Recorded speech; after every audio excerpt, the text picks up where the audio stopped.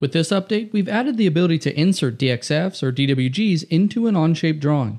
This is an especially useful command when you want to create a drawing template in Onshape. If you have a DXF or DWG drawing template that you've used in the past, first import that file into a document. Then create a new blank drawing in Onshape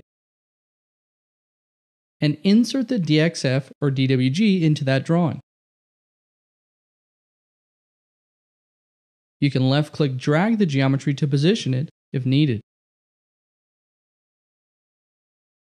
Once you've positioned it, make sure to move the various pieces of the template with the right-click Move To command.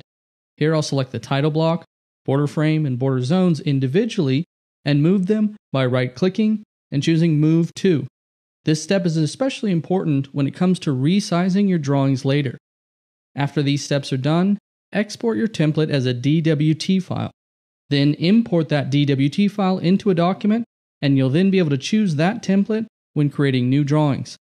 This eliminates the need to go back and forth between Onshape and other 2D CAD software to create templates.